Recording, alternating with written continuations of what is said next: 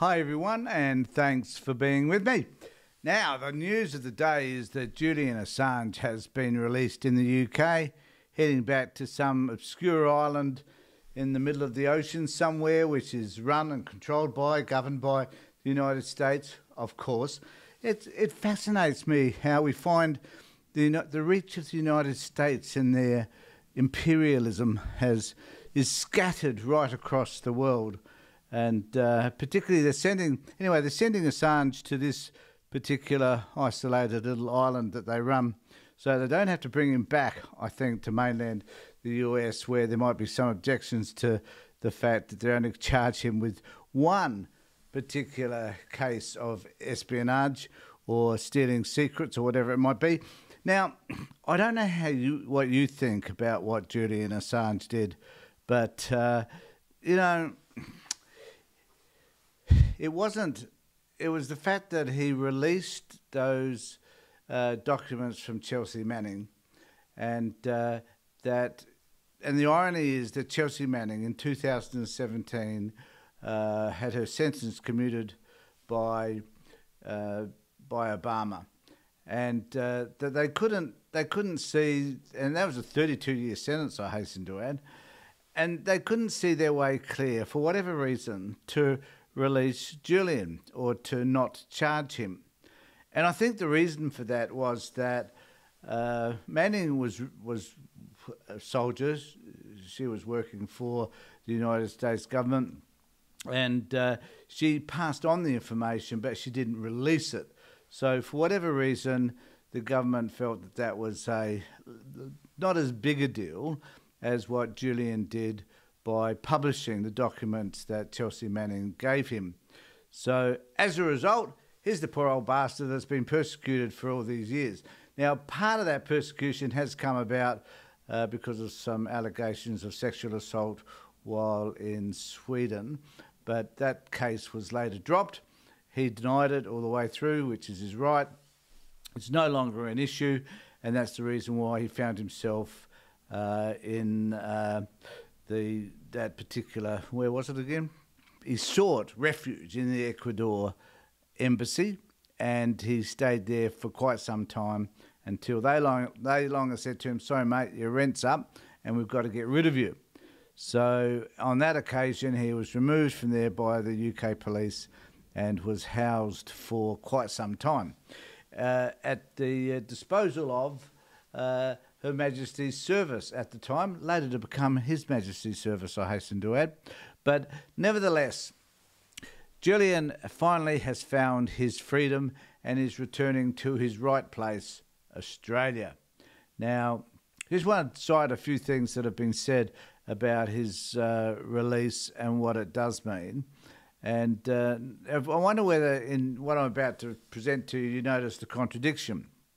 So, Jamil Jaffer, Executive Director of the Knight First Amendment Institute at Columbia University, which defends press freedom, said that the plea deal averted the worst-case scenario of a full-on prosecution.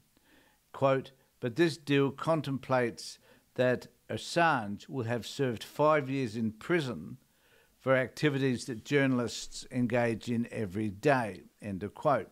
Now, there's an element of truth in that, I think, because, if you're a journalist and you get presented some information which is rather controversial, such as the CIA murdering people and investigating and listening to their own citizens, I guess that is kind of newsworthy. And one wonders what one does if you're a journalist now and you receive that sort of information. My guess is you simply get an anonymous account on X and you release it and just post it and see what in the hell happens.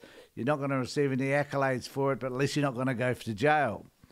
And so, I don't know what journalists do these days, but journalist integrity, or the integrity of journalists, is under complete, when you look at the right-wing journalists and the left-wing journalists and those people that try to be moderate, you kind of wonder, what journalism is supposed to look like and how ethical it is or it isn't. But it goes on to say, Jaffa warned that the outcome could cast a long shadow of the most important kinds of journalism, not just in the country but around the world. And then there is this amazing contrast, I find. And in this particular statement, it goes on to say, meanwhile, Mike Spence, the former US Vice President, criticised the deal, saying it was a miscarriage of justice. Writing on X, he said, there should be no plea deals to avoid prison for anyone that endangers the security of our military or the national security of the United States, ever.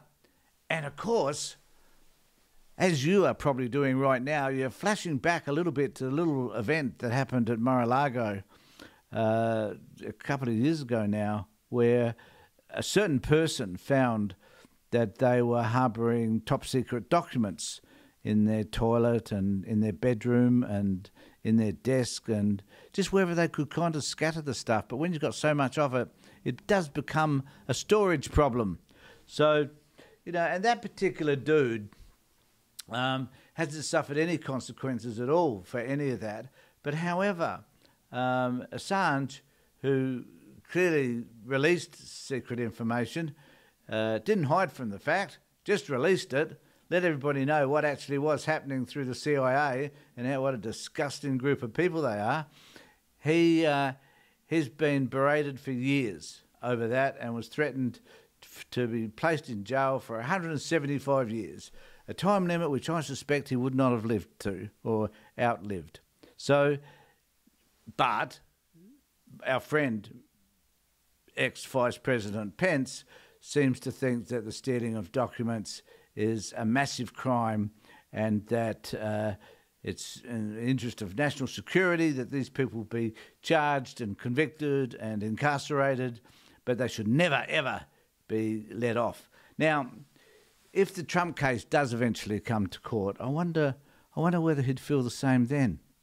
Well, he might, because after all, that was the man that sort of pushed the group to push those enthusiastic supporters to argue for a hanging of Mike Pence. So maybe things will be different next time around. Who knows? But I'd be interested to know what you think about Assange being released. I certainly think it's about time. Don't think he should have ever been charged in the first place. Still open-minded a little bit about what he did, whether it was the right or wrong thing to do. But there again, like, how can we hold some of these secretive organisations like the CIA and ASIO and others to account unless, we have people like Assange who find this information and are prepared to release it. So let me know what you think in the comments section below, and remember to subscribe to my channel, ring the bell for further notifications, and do whatever you can. Make a comment below perhaps to let me know what you think. I'll be most interested to read it. In the meantime, take care, look after yourselves, and more importantly, be safe.